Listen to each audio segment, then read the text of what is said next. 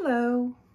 We're continuing with our October series, Fall into the All, learning how to truly relax into the arms of the divine and be renewed. And our message today is beneath the mask.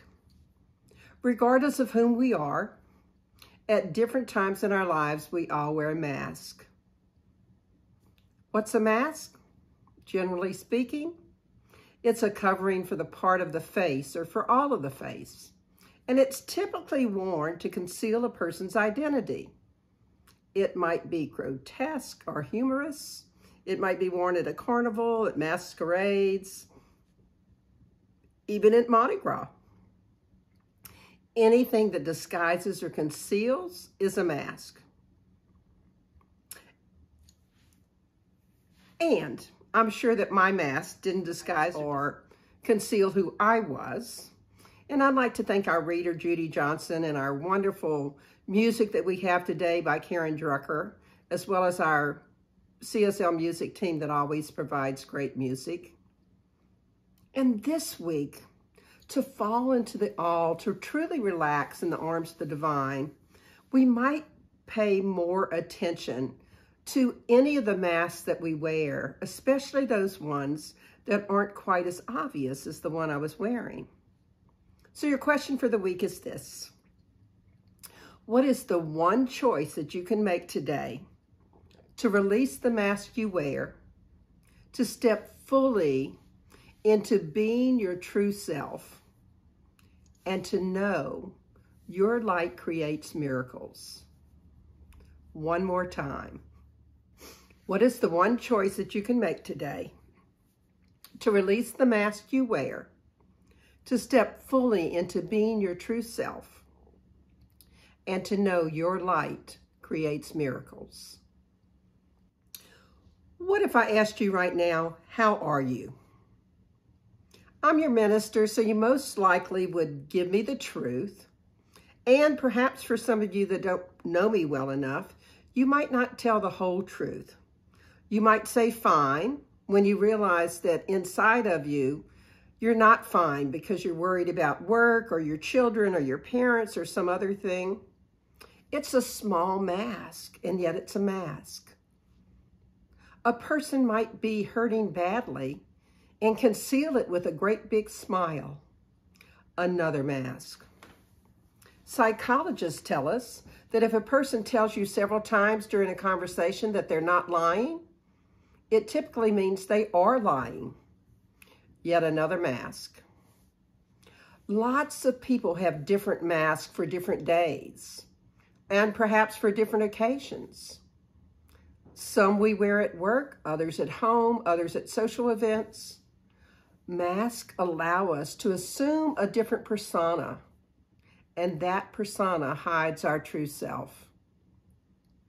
And with technology providing us with all these virtual masks, we can now hide behind usernames, passwords, blogs, and Twitter handles. Halloween's only a day away, so it's a good time to embrace wearing costumes and masks. So before I get into the more serious part of today's topic, how about a few Halloween jokes? So a man was talking to his friend and he said, "I've never been so insulted in my life. I went to a Halloween party last night, and at midnight, they asked me to take off my mask." And his friend looked a little puzzled, and he said, "Well, that's pretty typical. Why are you so angry?" The man said, "I wasn't wearing a mask." Where do vampires invest their money? In cryptocurrency. Did you hear about the skeletons that were famous? They used to be somebody. Knock, knock. Who's there? Boo. Boo-hoo. Don't cry. Your parents didn't eat all the candy. Why do werewolves never know the time? Because they're not wolves. What do witches get when their shoes are too tight? Candy corns. Why did the ghost cross the road? Because it was a poultrygeist. Why did the raccoon take off his mask? Because he was playing possum. Why didn't the skeleton cross the road? It didn't have the guts. Where do zombies host their websites? On the Worldwide Walking Dead. Okay, admittedly, some of those were real groaners. So back to our topic, beneath the mask. Presenting a certain face to the world is something that most people are very familiar with. It's a very common behavior, something we all do once in a while. You have a day when you're feeling a bit off color, and yet if people ask you how you're doing, you say you're fine because you don't want to burden them with how you're feeling. And you might even give them a great big smile. Beneath the mask of sounding positive, you're keeping your true feelings to yourself. We wear masks for a lot of reasons. For fun, for protection, to make a statement. The masked bandit, for example, obscures his face because it protects him from retaliation, and at the same time probably invokes fear and uncertainty in the people that he's robbing.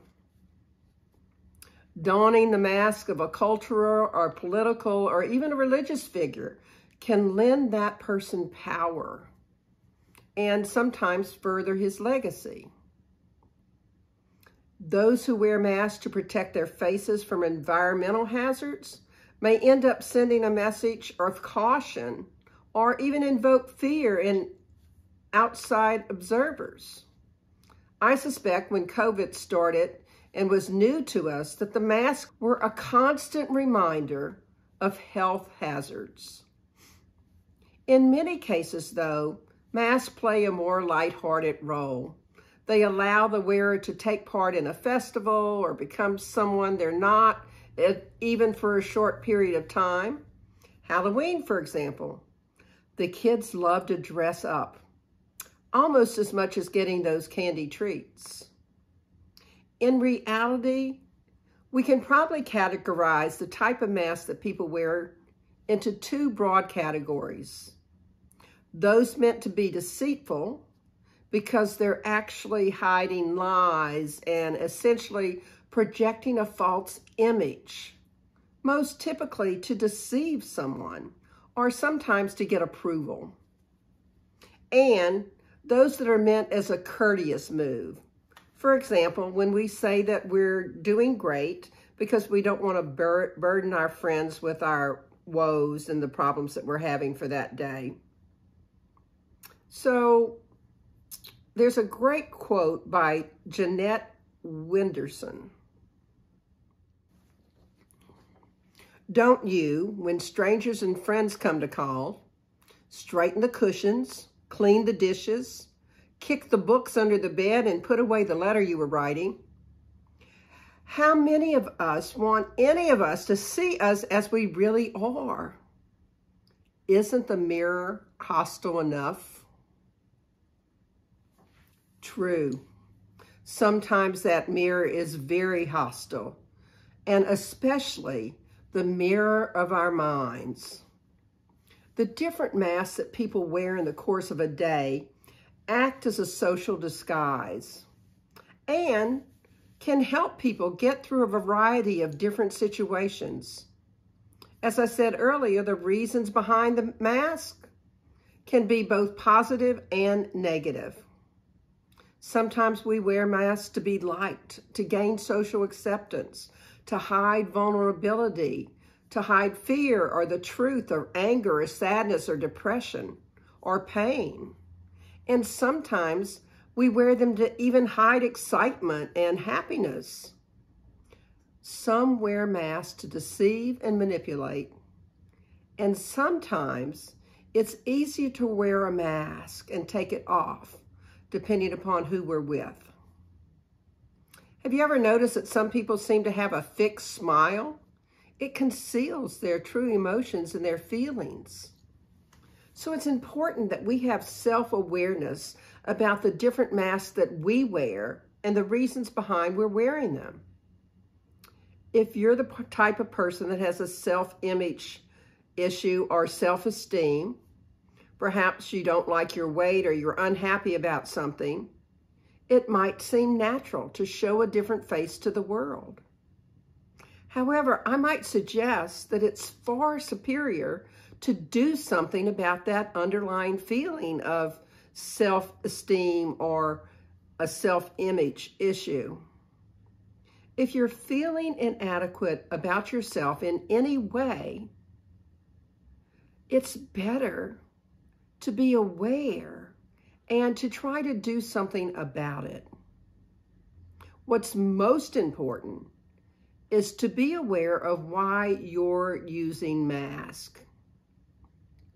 In Words That Heal, Ernest Holmes wrote, "It's when the self goes with the gift that it becomes an offering of love."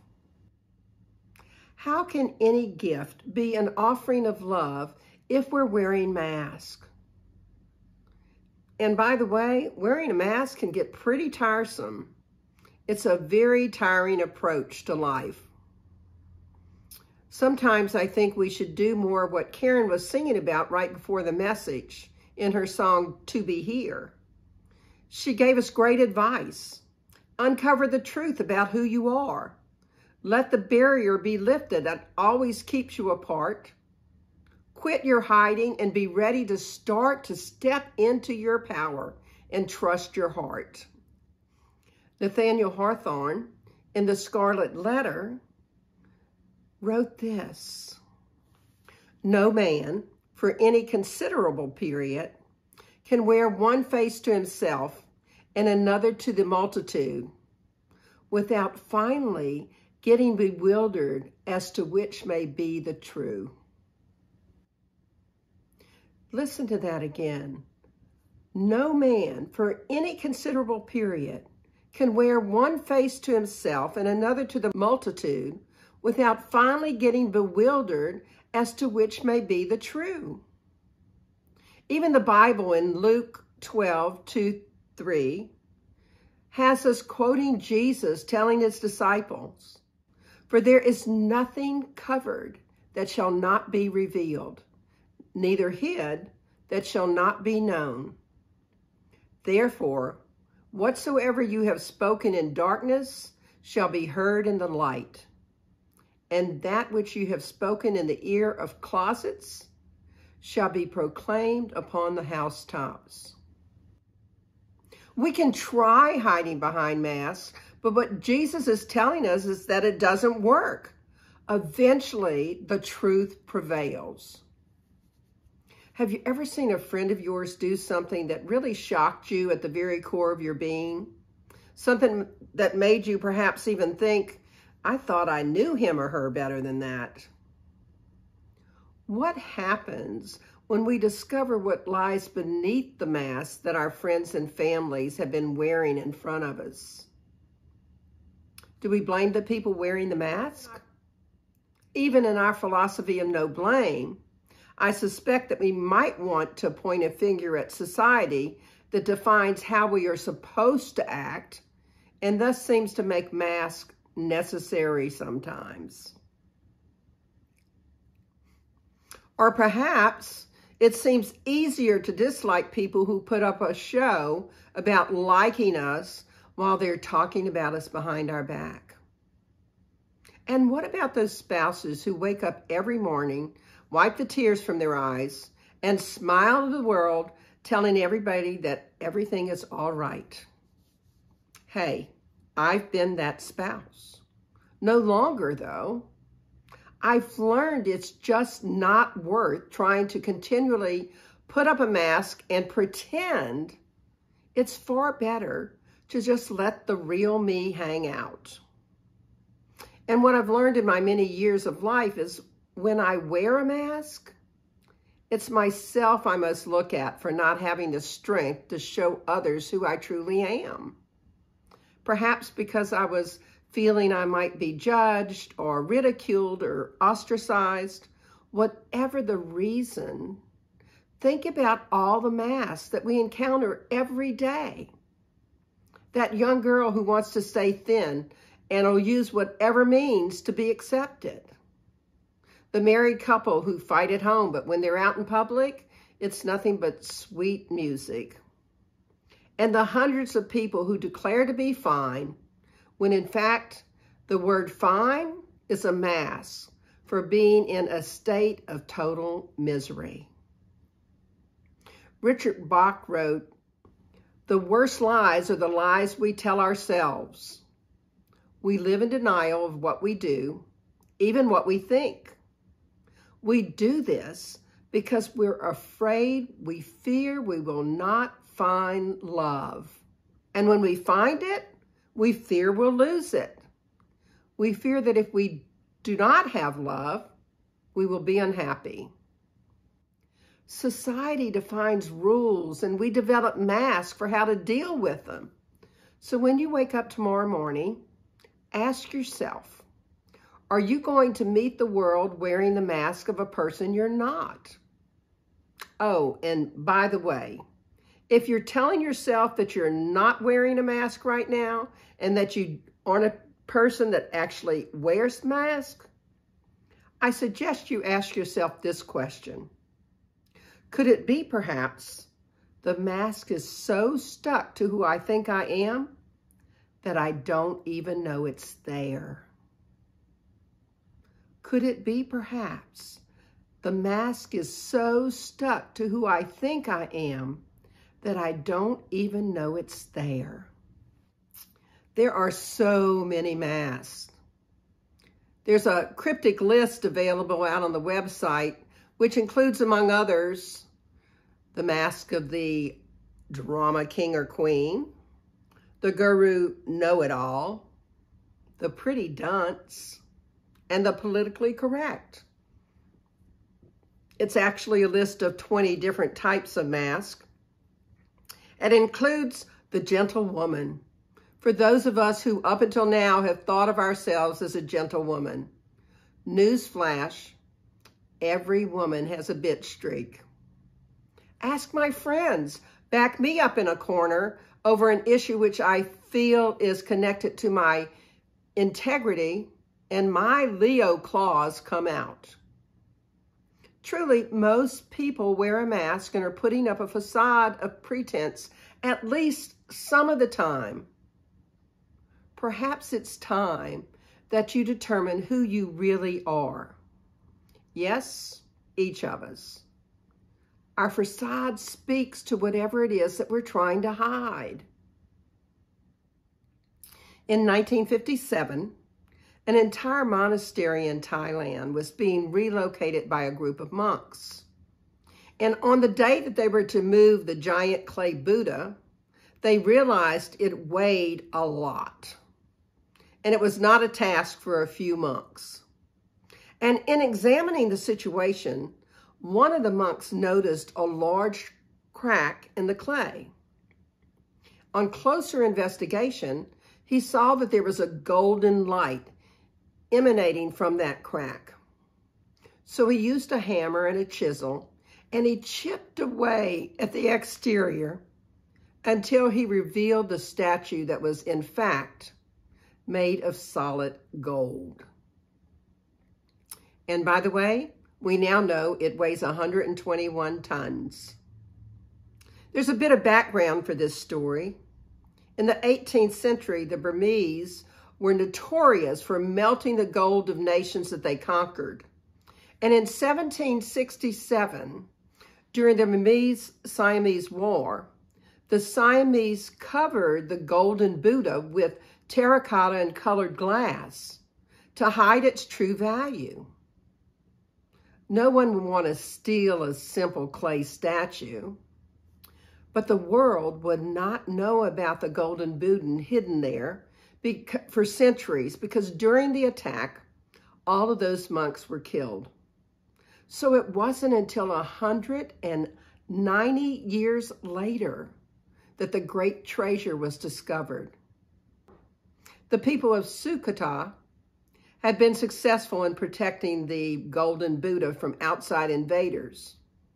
because when the Burmese had conquered Ayutthaya, they destroyed most of the prominent temples and indeed melted much of the gold from that particular kingdom. The golden Buddha remains intact and continues to be a strong symbol today. The monks actually saved it by masking it with clay and colored glass, a full body mask, so to speak. Sometimes we get disconnected from who we are. We cover ourselves with so many masks that they form a shell around us, much like the clay around the golden Buddha. And we can get lost in all of those masks. Over the course of our life, our golden self gets covered in layer upon layer of clay. And the heaviest layer of clay is of our own choosing. It's our own limiting self-beliefs, that person in us that forgets our dreams and forgets our potential. It's those masks we wear when we pretend we're someone we're not.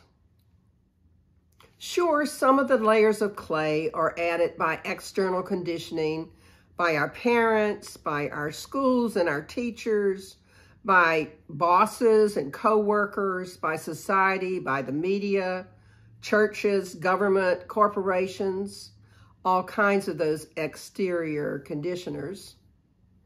Eventually, though, we become so laden with all of that clay that we forget that the golden self is there right beneath.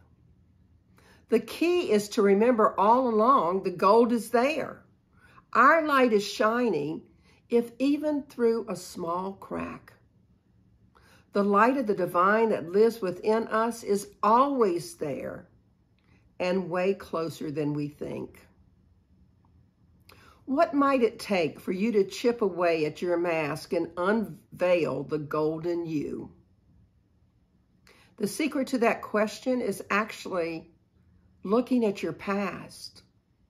Quite often something occurs in our life, perhaps a loss, a tragedy of some sort. Sometimes we realize life is short and we begin chipping away at the clay to rediscover those things that we were once passionate about and we let go of because of that tragedy or because of some shift in our life. And then we reconnect with our real self, our essence of love and light. Or sometimes we just notice that we're discontent and perhaps we seek out a trusted practitioner, our minister, or a therapist so that we can reconnect with the things that can propel us forward to living a life that's full of joy and love. Imagine a world where every person returned to their natural state, their golden Buddha self. Just imagine if everyone chipped away all of their full body mask and quit all of those things that we've layered ourselves in and became our true selves. May Sarton wrote, "We have to dare to be ourselves, however frightening or strange that self may prove to be. And one way to lessen the fear and the strangeness is to laugh at ourselves." The song that Karen is singing for the offertory today reminds us to just let go and something better might appear. And who knows what would happen if we use joy to replace fear. In the song, Karen challenges us to dare to be like a shooting star, unstoppable and free. Albert Schweitzer advises this: impart as much as you can of your spiritual being to those who are on the road with you, and accept as something precious what comes back to you from them. And by the way, don't try to wear other people's masks. You don't know what their pain is or who they're trying to impress. And you don't know which face they have on. What if we just kept learning and kept improving and remembered that nothing we are today came to us in one day, and nothing we've learned on this earth came to us from birth? Because from birth, who we are is divine beings. Let's just embrace our golden selves. I read somewhere that when we're born, we're actually born with two fears. One is the fear of falling, and the other is the fear of loud bangs. Every other fear we picked up along the way. Everything has been learned and progressed over time.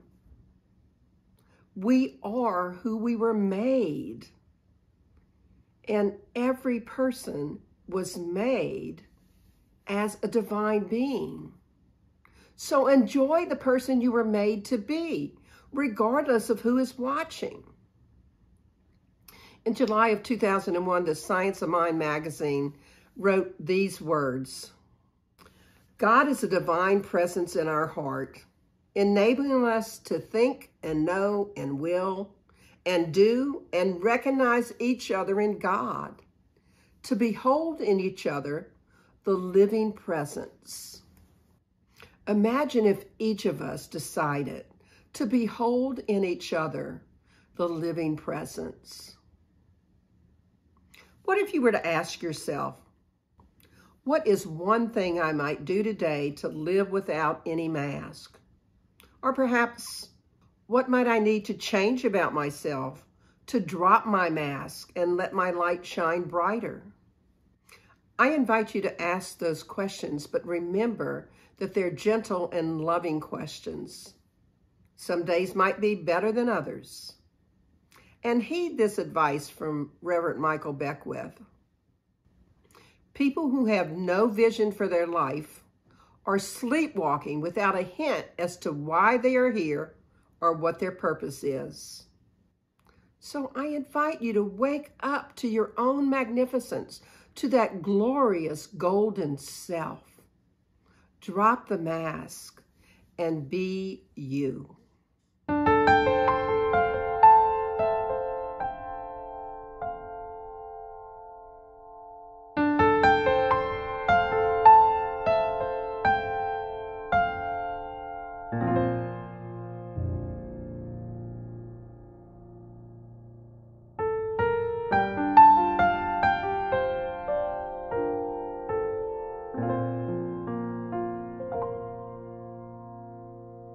And so in summary, how might you learn to come out from beneath the mask so you can truly fall into the all? Notice the mask you wear. Become aware of any mask and recognize your own social disguises. Know that truth prevails. The masks are eventually going to fall away. Avoid lying to yourself and don't deny who you are. Chip away those layers of clay and get to your golden self.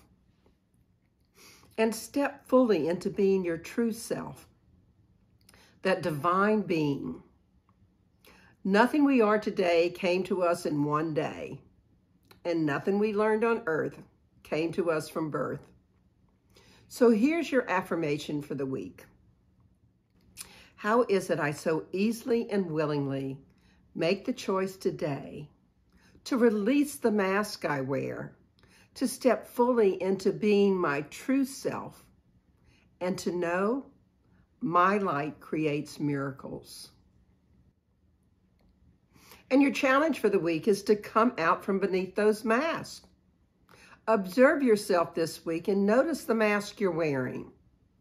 Notice those little white lies that you might be telling about who you are because you're wearing a mask. See if they fit. And if the mask doesn't fit, let it go. And check in with yourself a couple times every day. Notice how you're doing. Notice if there's any fear within you about being your own golden self, and if you're hiding yourself behind a mask. Let's pray. Just taking a deep, nourishing breath. Allowing that divine self, that golden self that is you, to just shine brightly. Moving into yourself where you know the essence of the divine that is right where you are. Before you, behind you, above you, below you, through you, as you, in you. All that God is emanating from you. And what I know is that each of us is becoming more aware of how we mask our true feelings, of how we sometimes are not our authentic selves. And we are becoming aware of that and chipping those masks away so that our true golden self can shine forth in this world. So I am grateful. I'm grateful that I know the God without is the God within me. I'm grateful that I know that I can tap into that divine essence at any time and know that what truly matters is love, and I can spread love. So it's from the gratitude that I just release these words into the law of mind, spirit, and action, knowing that the divine has already said yes, knowing that everything we've requested has already been answered and done. So I just say amen, and we can affirm it together. And so it is. And I'm happy to say that we're still looking for the absolute right computer. So I appreciate your donations and the money that's been coming in that's going to help us pay for that computer. And thank you so much for your financial support, for your emotional support, for all the little notes that come through. They make such a difference in my life and in the life of this community, that we can share the essence of who we are, the real truth, our golden selves. So thanks again for your donations. Enjoy our offertory song.